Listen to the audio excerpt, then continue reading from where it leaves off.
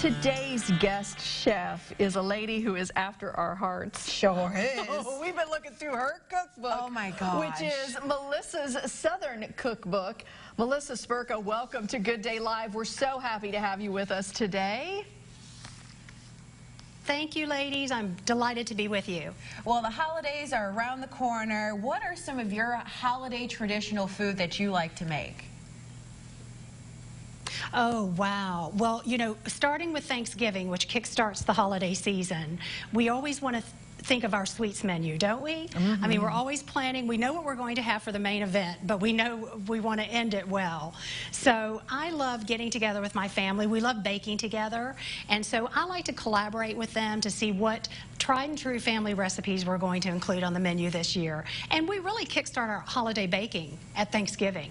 So that's sort of what we enjoy doing together. The holidays is about creating memories and having sweet times in the kitchen with friends and family. Now that looks to me like in front of you, you've got a good old-fashioned pecan pie. So I'm dying to know Absolutely. What makes your family recipe so incredible. Well, I tell you, what makes our recipe so incredible is the Karo syrup. My grandmother used Karo syrup for pecan pie, my mom used it for pecan pie, and now I use it for pecan pie. So for me, it's irreplaceable to have that in classic Southern pecan pie.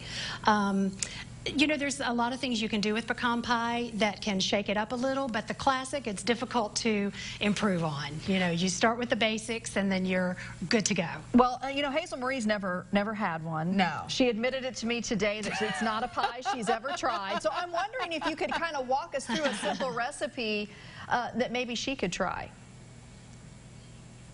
Absolutely, yes. Well, you'll be happy to know that this is really a one-dish wonder because you start with Karo syrup, mixing it with sugar, eggs, vanilla, and butter. Once that's mixed together, you're going to pour it over some beautiful pecan halves.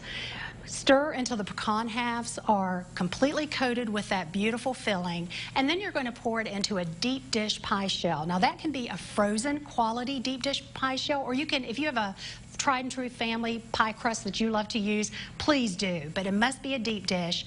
Pour the filling into the deep dish pie shell and then place it into the oven to bake for about an hour or until it reaches a 200-degree Fahrenheit internal temperature.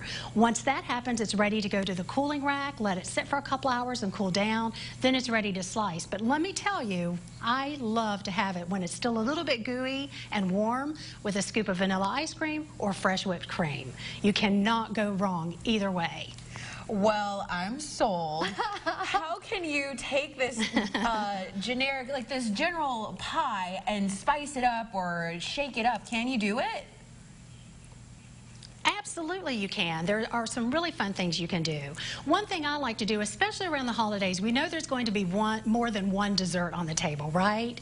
I mean, we expect it. So one thing I like to do is turn this classic pecan pie into pecan pie bars. That way you can cut it into different shapes, as big or as small as you like. Then everybody can have just a taste of everything on the dessert table. To the classic pecan pie, you can add butterscotch chips or chocolate chips for a little decadence. Once that chocolate melts in there, it really puts some magic into that filling. And then you can also turn the classic pecan pie recipe into a toasted coconut pecan pie. Wow. Same process, just add some toasted coconut flakes to it and you're good to go. Now, if you want to add a little bit of kick to your holiday season, why not add a splash of bourbon?